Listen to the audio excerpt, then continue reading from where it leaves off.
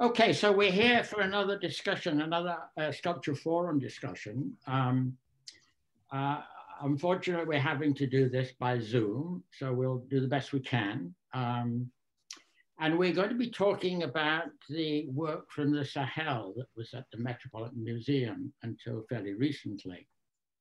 And I think I managed to see that exhibition before lockdown.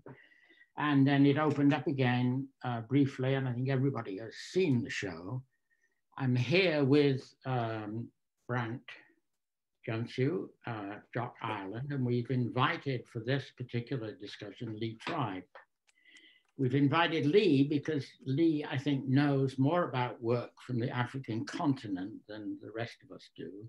Oh, and by the way, I should credit Rachael Bohlander, who is now recording this and who will edit it and may chip in with a word here and there.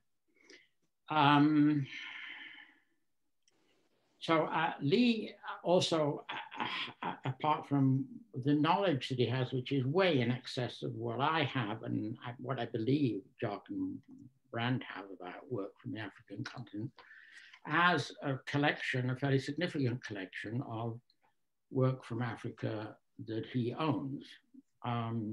So that's our reason for inviting him, other than that he's a delightful person and a good friend, and I wanted to see him. So I am actually very nervous about talking about this work.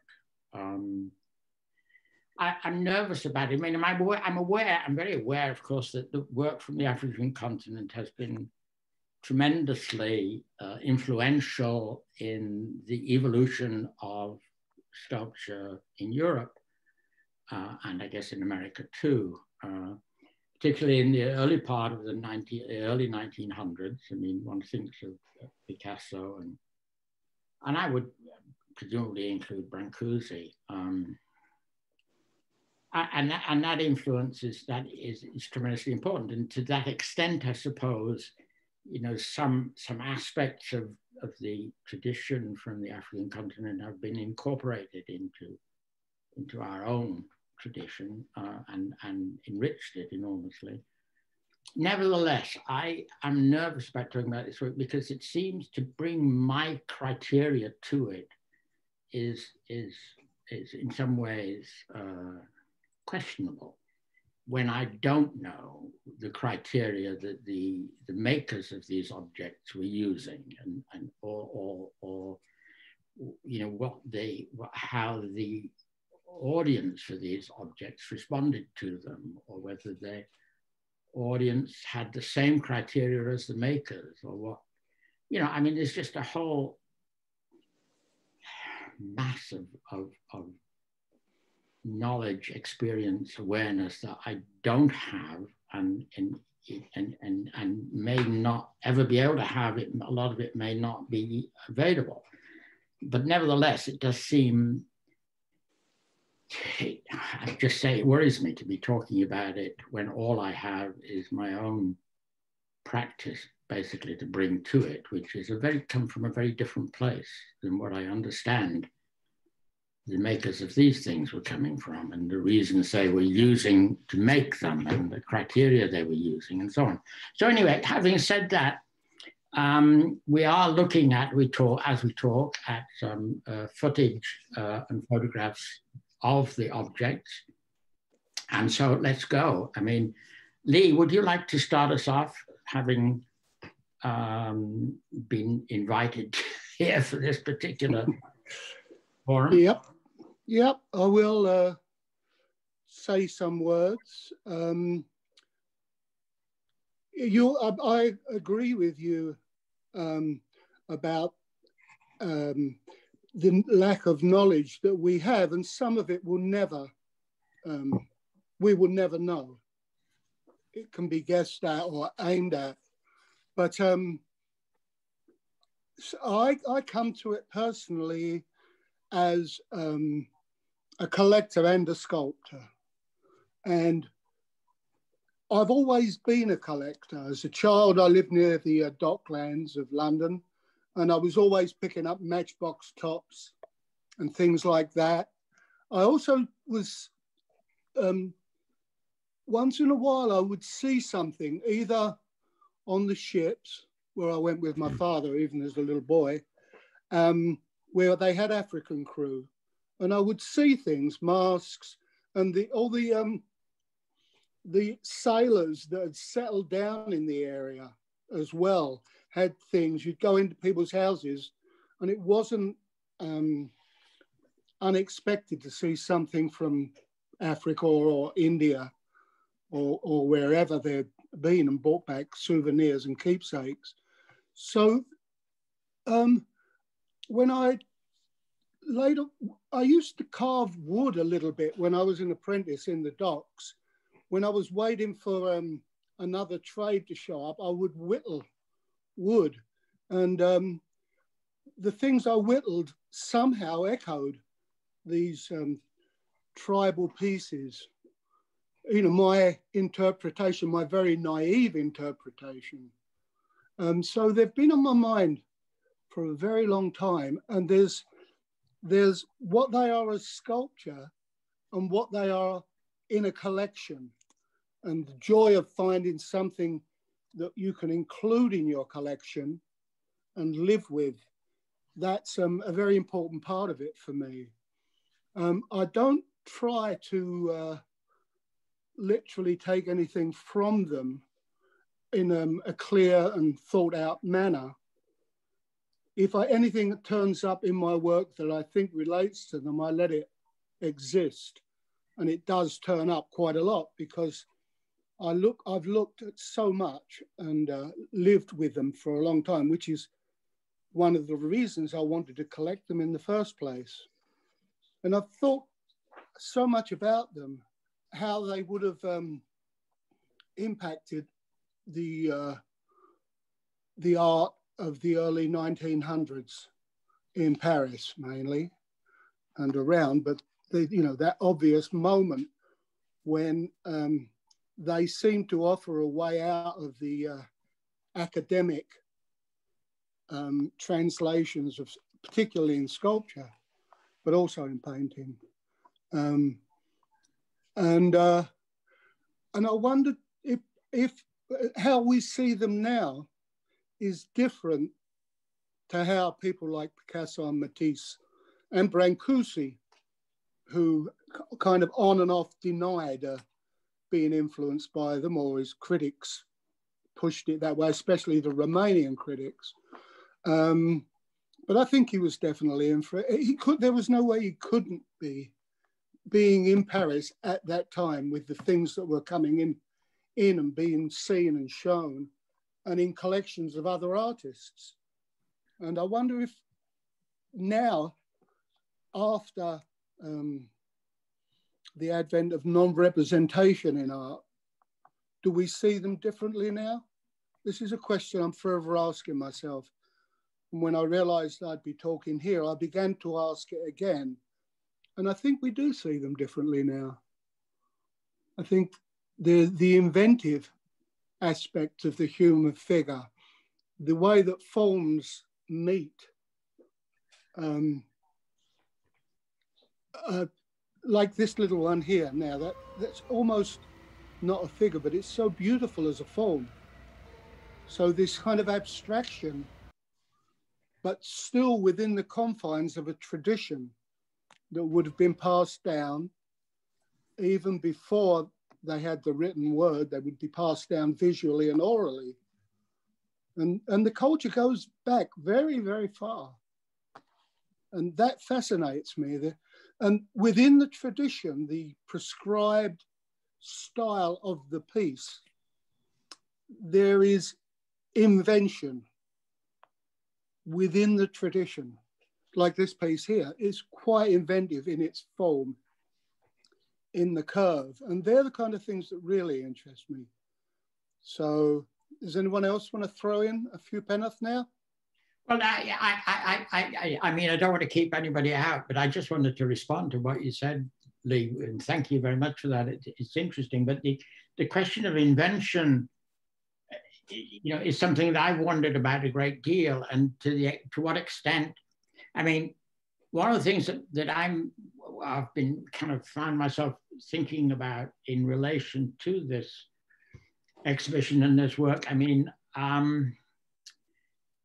you know, is the extent to which there was complete harmony between the makers and the audience, the viewers, the users of these things, the extent to which there was some kind of friction, as there has been in, you know, in relation to sculpture in the West. I mean, we are not by any means at one with you know, the what we might consider the general audience.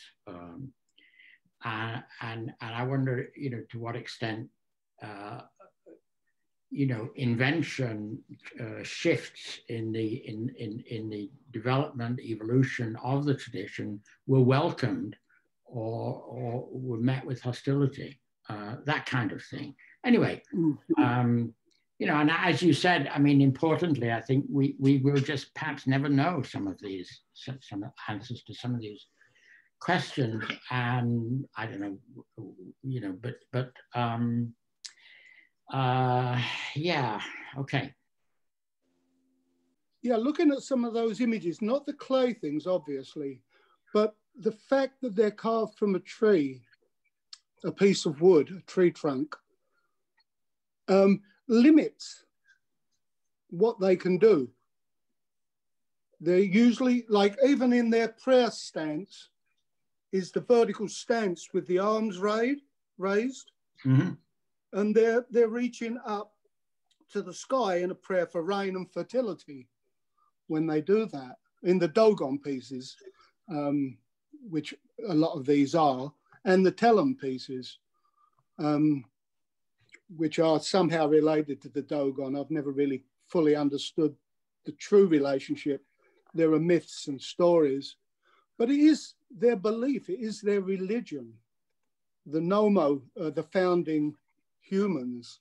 And then there's various stories which would have been passed on orally with the sculpture as an illustration of their ancestors.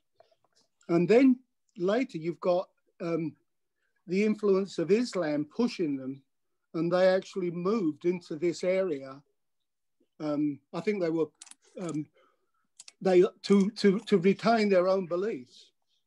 They moved to the area around the Bandigiara escarpment, I believe, if I said it right, to get away from the, I think it was the Fulani tribe that were trying to convert them to Islam.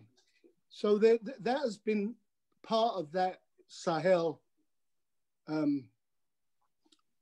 conflict and influence probably from Egypt even, because there are some thoughts that some of the Dogon figures, the man and woman are like the pharaoh and his wife. So there is some talk that they could be influenced by Egyptian sculpture.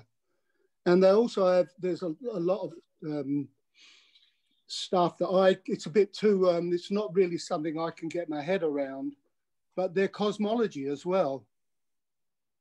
The stars and things, the way they align their villages. It's a pretty complex business.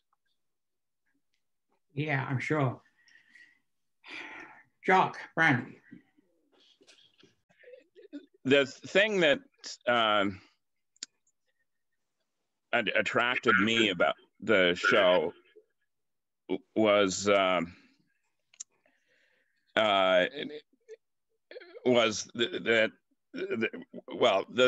work that I liked best was the clay pieces, and there's I refer to the clay pieces as Gene terracottas because I heard that somewhere. And there's a Gene terracotta in the permanent collection of the Met that has always attracted me. And so I was excited to see the show and see more of that kind of stuff. The show turned out to be well, just the clay pieces were significantly different from this piece in the permanent collection. But the piece in the permanent collection, for me, is connected to specifically Nicole Eisenman. Everybody knows Nicole.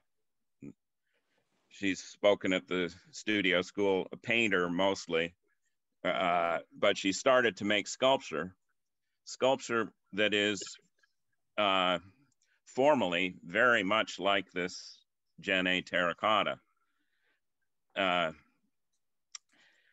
And it's that sort of contemporary dimension of at least the clay pieces in the show that really, I don't know, floored me, that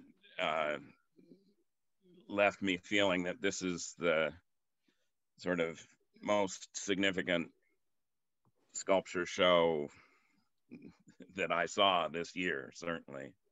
But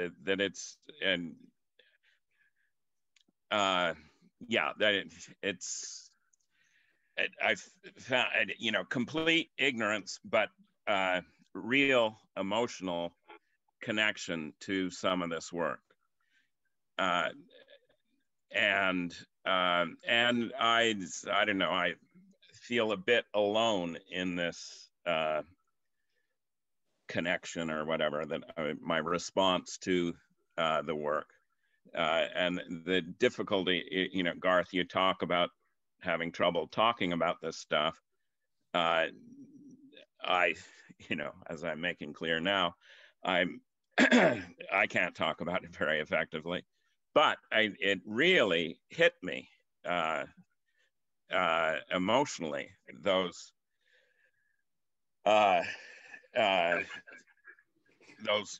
you know, amazing clay figures that are you know, there's speculation that they were made around the time of some sort of cataclysmic event, maybe climate related, maybe climate related, maybe disease related, and the response to that, the sort of complex emotional response and collective response. You know, it seems to be a real, Garth, you were talking about a friction between the audience and the makers. They don't have any sense of friction with these things. These things came from the whole community. And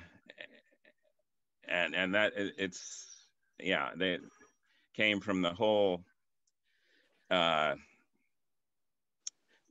community in response to something that everybody understood then, and that we don't know. We have no idea whether it was disease or climate or what. But I, in spite of not knowing this, I do feel that I know exactly what they're talking about. That they speak directly to me in the 21st century. Yeah, well, this is the kind of response that I'm unable to have and very wary of having, and you know, that sense that these speak for a kind of, these objects have a kind of collective voice rather than an individual voice, is something also that, which you just articulated, something also that I'm unsure about. I mean, that would seem possibly to be the case because they, you know, are embedded in a tradition that we don't know, and for the most part, we don't identify individual makers of these things. Lee also raised the question about whether we see them now very differently to how they would have been seen in the early 1900s when they were just beginning to be, you know, fairly ubiquitously present, brought back by missionaries and things as, you know, yeah, as curiosities rather than as works of art. I don't know whether I think we must see them differently because they are now comparatively familiar. And you know, they wouldn't have the kind of impact of the strangeness that they would have had for people, especially artists, you know, who evolved a tradition very differently. Yeah, some of the things are familiar, but I'd never seen this clay work, certainly, and I'm not sure that the guys at the beginning of the 20th century saw the, you know, everything that's in this show. No. But the thing is, every, you know, next week, we're all going to be looking at everything we look at differently.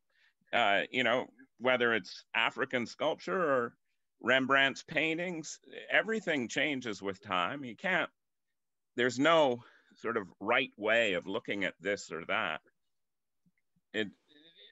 We're all caught up in different moments. And even when we talk about it, we distort things. Because I see, you know, some of your work, you know, you are reluctant to talk about these things, but that there's a dimension of your sculpture that is connected to this work that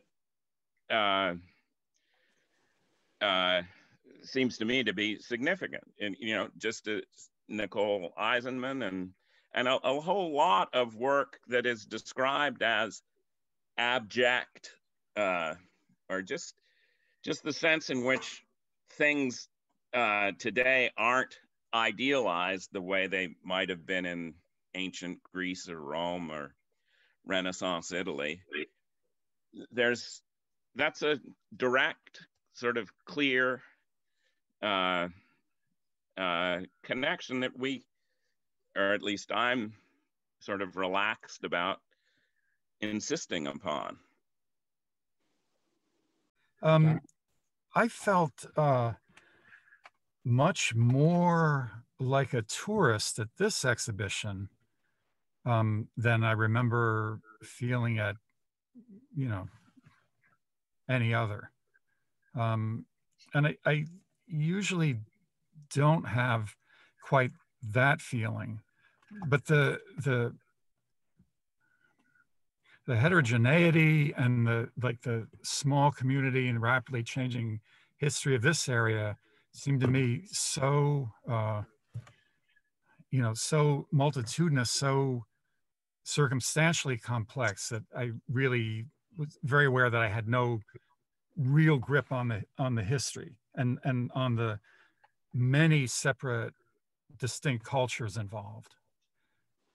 And I felt that the layout of the exhibition, you know, although I didn't read all the wall text, the layout of the exhibition didn't help me over that hurdle. At the same time, I've always really kind of prized the isolation of an art object in an exhibition, the kind of radical, stringent, you know, almost ruinous separation of the thing from its origins. So that in itself is not a problem for me. It's more of a thrill. And the kind of unexpected thought that I had about this was that I asked myself, how different was this experience from my experience of the work of other times and places that I'm far more familiar with? But in fact, you know, in principle, in practical terms, I'm very nearly just as distant. You know, like I happen to really like classical Mediterranean art, and, you know, I've read about it, et cetera, you know, visited a bit. But in real terms, you know, I'm still so far from anything like being there. And what I've learned has made that more distinct and upfront than ever in my own mind. So I think that in fact, all people everywhere at any given time face the outside world in a from a very similar perspective, from a similar kind of distance. I think it's endemic to the human condition. And it strikes me as well that I feel kind of the same distance, not to call it alienation. I mean, from my own youth, which was not that long ago. But I'm a quite different person, and my perspective is quite different. You know, and I pray every day that it'll be different by every morning, that it'll be different by evening. So I think that none of us really should or can shrink from confronting distant work, because it's just integrally our human condition. And our lives are so, you know, vastly diminished if we don't engage. Yeah, I mean, you said you felt like a tourist. I mean, I didn't exactly feel like a tourist, but what the exhibition did leave me with was or what I felt in there in the galleries was you know, a desperate kind of awareness of my ignorance and my hunger for knowledge about the context, about the people, about the reasons, about the criteria, about the use. I mean, I just felt, you know, that I was responding to these things as a sculptor in many cases, you know, thinking, oh my God, that is wonderful. But then thinking, well, what am I saying? What am I saying? Well, you know, what does that mean? And you know, I mean, I imagine, and Lee, you must tell me, I mean, I imagine that to some extent these things were made in order to have an effect, in order to produce some real world consequences. One of the things that I learned from Lisa Dagana's lecture at the studio school was that some of these objects were not on public view, that they were kept out of sight and brought out annually to be viewed, and that this was an important occasion. I loved that. I thought that, you know, wouldn't that be marvelous if we, you know, if sculpture in the West was not on public view, but was brought out occasionally to be seen and then put away again. Anyway, that's, you know, anyway, I mean, that was my sense was where you know, where Jock, you seem to have been moved by these things and felt, you know, that was an important experience and one that you could somehow or other cherish. I felt moved by them, but I felt also kind of questioning what it was that I was, you know, how, you know, given, I mean, I wanted to know much more to somehow test what it was I was experiencing. If that makes any sense to anybody. Yeah, it does. And Garth, I got to say, it's a kind of, you know, that's the kind of thing in you that you know, I esteem and admire. That those are serious questions and they're emotional questions for you, and yeah. I feel that they're fundamental questions. Yeah, I mean, it's not like going into a gallery in New York, a temporary sculpture, where I feel somehow that, you know, although it's not, you know, it's not something I can assume automatically, but I can try to sort of put myself in the place of the maker, and I can't here, and that's my problem. Lee. Yes, the maker is from another culture, obviously, and obviously we are not privy to that. The culture in Africa black sculptors, following the things they're taught, the ceremonies, the power in society. It's all part of that. That's the thing you said about Elisa that mentioned that they bring them out for once a year or twice a year for special occasions, illustrates in a way the power that they have. And they maintain it, I believe, by not having them out in public view all the time.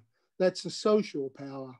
But there is an inherent power in the sculptures that seems, in my experience, and the things I've noticed, is that some pieces of African sculpture and sculpture from many other places separate out and are, they carry this emotional content and way of being, a presence, which is admired by practically everyone.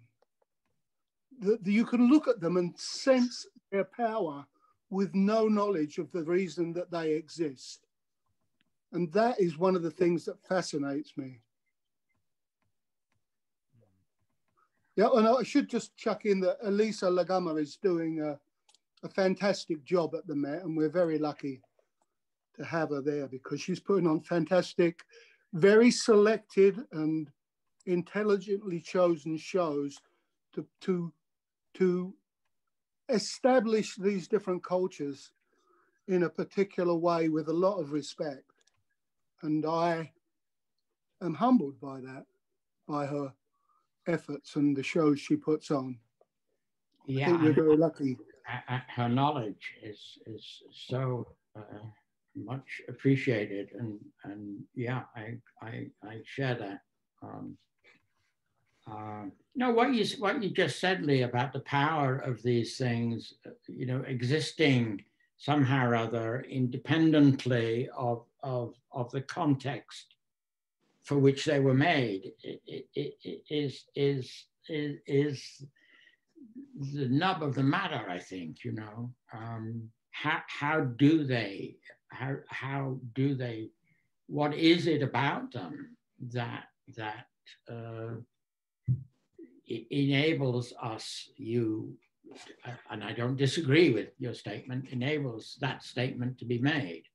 You know, that they have a power which transcends the context that it applies to them.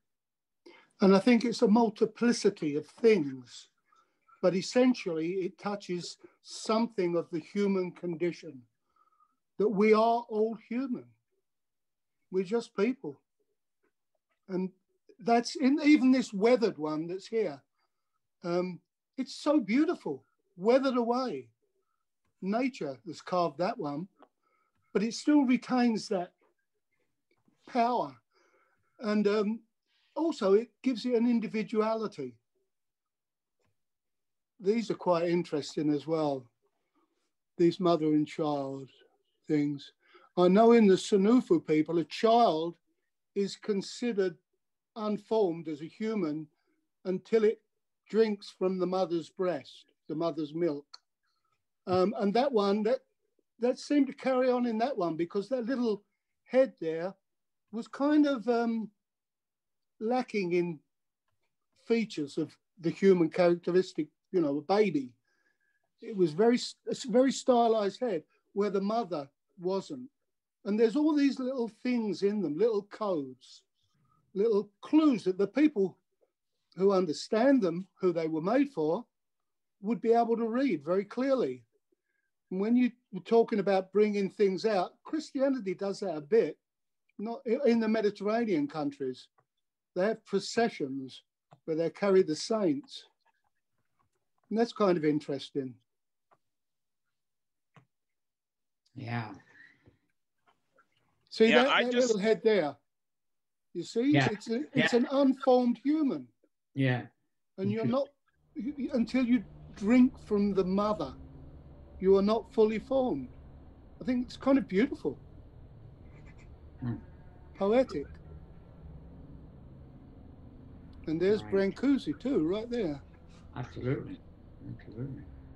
Yeah, but that's the kind of African art that we're familiar with, and this power word and knowledge. These I'm uncomfortable with those things. It's not that they're not powerful sculpture, but at least the clay pieces are interesting to me in that there were a bunch of them that are sort of all the same, kind of mass produced, only not mass produced. You know, it was, I think there's speculation that women made these things. And it's not, I mean, there were some powerful clay pieces that, you know, spectacular craftsmanship and whatnot, but the plainness of many of the clay pieces and the kind of lack of impressive power made them and that's what you see in Nicole Eisenman. She deliberately rejects any kind of skill or in the making of her sculpture. You know, I'm oversimplifying and whatnot, but that there is a there is a dimension to African art that is kind of un-Western in the Western insistence on you know, genius and power and even the Western insistence on knowledge is, you have to know. You don't. Why do you have to know anything about this stuff? And you know, maybe Rachael could chip in that she's, you know, younger than the rest of us. And you know, do you need, or did you need to know stuff about this stuff, Rachael, or that you didn't already know? One good thing about not having the extensive education and background and experience that you all do is just about everything I look at is new. So in a lot of respects, this wasn't any different to me than the first time I really looked at, say, like a David Smith sculpture, which was just, you know, maybe 4 or 5 years ago. So I tend to approach everything with, I don't know much about this. So you do, it's like, does it resonate? And you ask, why does this resonate with me, or why not? And you kind of divorce it from its context. So I don't have an issue with not really knowing much about it. I do feel it is my responsibility afterwards to take the time to read about the people and the cultures that created them, and you know how it was that they ended up at the Met, because I think that's important. But in terms of trying to understand the sculpture, you understand it for its form, and you ask all the same questions of it that you would any other art or sculpture that you approach. I mean, that's at least how I do it. Well, Jock, I'm not sure that I needed to know so much as that I wanted to know. I mean, you know, I come to these things the way I come to things elsewhere, as Rachael was just saying. I mean, you know, look at the object, and I'm saying to myself, you know, who are you? What were you thinking? What did this mean to you? Who were you making it for? What, you know, those are the questions that, you know, I mean, and you know, when I look at a David Smith, I can begin to kind of like answer some of those questions for myself. But when I come to these things, I'm lost. And that was my experience. You know, it wasn't that you know, I needed to know, but these things were moving me, touching me. And so those questions, the inability to somehow begin to formulate answers to those questions left me, you know, in a very uncomfortable place. the things weren't able to answer the questions themselves to some extent? I mean, not sufficiently, not to a way where I could kind of begin to interrogate them more fully. No. Yeah, for me, the collector in me is very interested in acquiring the knowledge of why. Why is that? Why is that? It also protects you from buying fakes a little bit. And when you're putting your money in it, it's something, you know, you want to be careful with, because if you can catch one out from something that's going on in the sculpture, it could save you quite a lot of money. But the collector informs the sculptor in me as well. I just think it's a wonderful, wonderful experience to be amongst these things and to ask ourselves those kind of questions, the questions that you all ask, Garth asks. The clay things, you're right. They, I think Elisa said it was from the 14th to the 17th century, there was a kind of a bounty of these being produced. And I wonder about it, because I wonder if water's something to do with it. This was a very arid region. Clay needs water. It's stuff like that. You know, is there some kind of symbolism there? I know that they pray for water. So it's stuff like that. Some of the clay things I think are absolutely sublime. I have a little Segou piece that is, I like it. I love it as much as anything else that I have. It's just a little figure in a kneeling position. You know, the way they work with clay is the way, you know, it carries the same kind of truth to the material as they employ with wood. You know, the limitations and the blessings of the material. Yeah, what about the heads on some of the clay pieces? Kind of disconnected, you know, if you would look at them as, you know, rating things formally, or is this a good sculpture or not? You know, you might object to the, you might have a feeling that a head, like a Roman head, you know, ancient Roman sculpture has a lot of it ended up in fragments, and they've stuck heads from one piece onto bodies from other pieces. I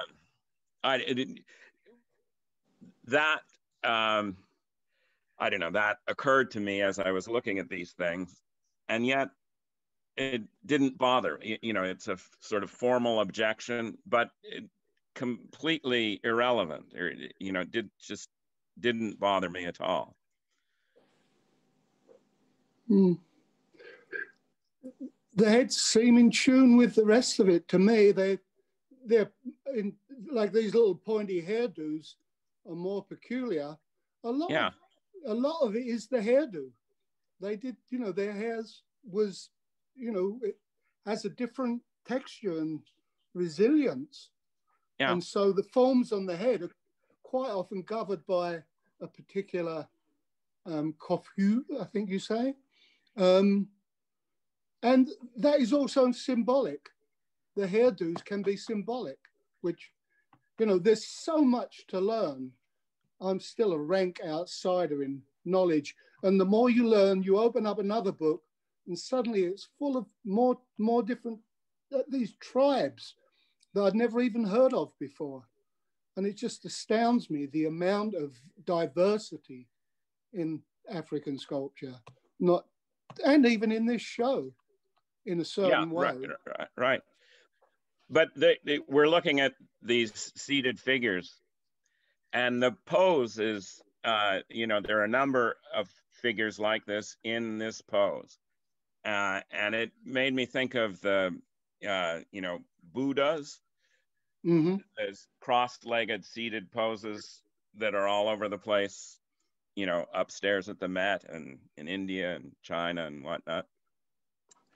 And there's a variation on that seated pose, and a variation so full of complex differences, and you know, I felt I had access to that. You know, I know how to sit like that, sort of cross-legged, but not really cross-legged, and I could, you know, those things were talking to me.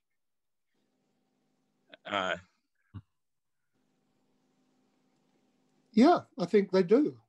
Yeah. I think, you know, that's one of the ways we respond to them is our knowledge of our own body, the way we sit. And you know, one of the questions I guess I have is, I wonder if Nicole Eisenman was familiar with these things before the show. Did she see the show? You know, that's a question on my mind.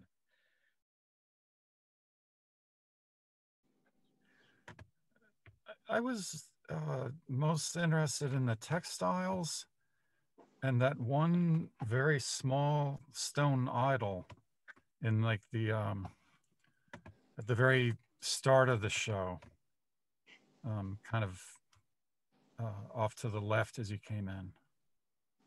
Was it the tiny one? Yeah, the small one in the vitrine. Yeah. That one. That was that one. Yeah, that was found in Senegal. Probably very old. It's complete, huh?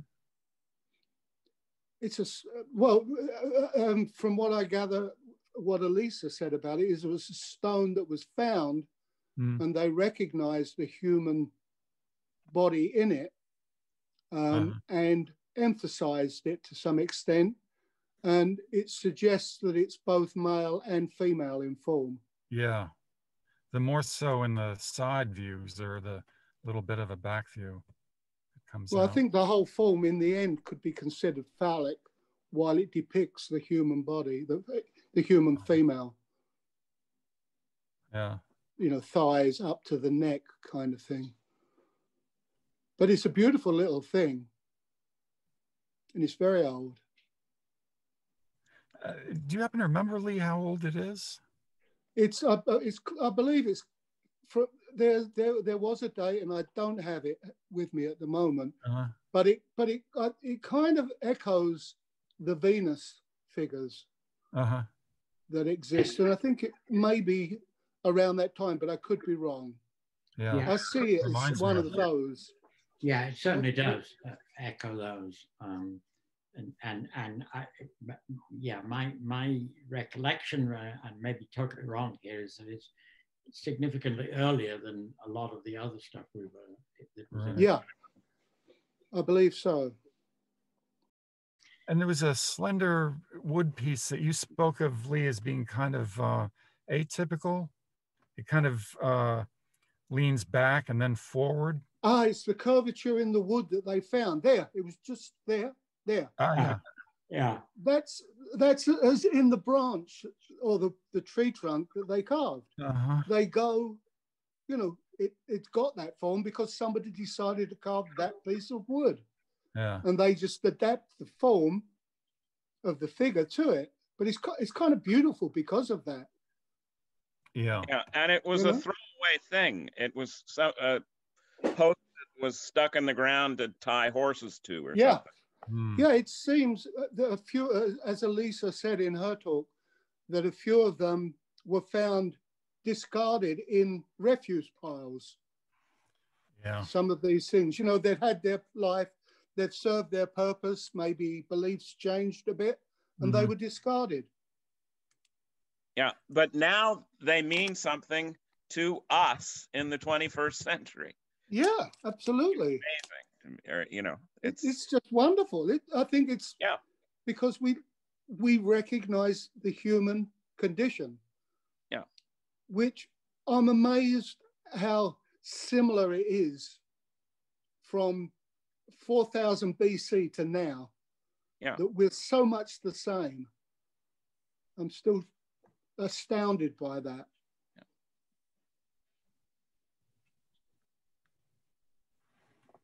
But that I mean, I agree, Lee. But our willingness to see what we like and take what we want facilitates that sensation as well.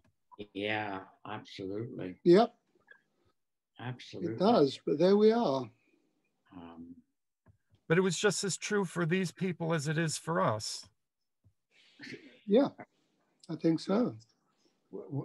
And when you spoke of their power to communicate to us, you know, at great distance, I asked myself if there was some element of their trade east to west, you know, from East Africa to West Coast Africa and beyond, could have fed that connection somehow.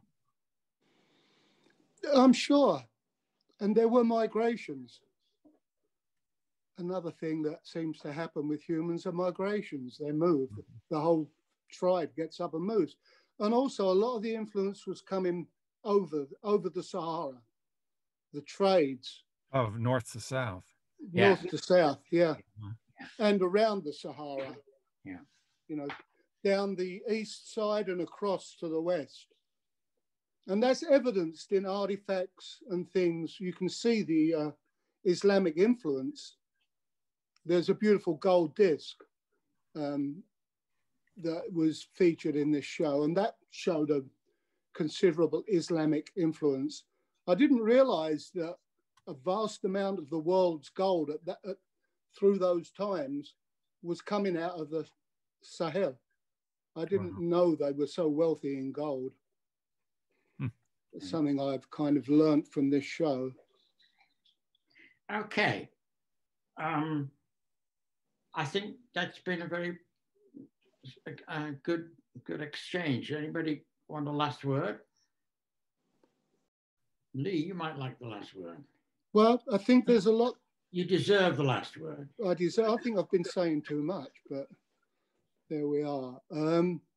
I just absolutely find a pleasure and a joy which elevates me in seeing these little guys here, you know. I just find it very enriching. And for me, having them around me, every now and again you look at one and suddenly you see it anew, having a piece at home. And I think that's lovely as well. And that happens with art that's being produced now as well. So I don't know. It was I thought it was a wonderful show. I saw the reliquary show, the Fang reliquary. Yeah. And with you.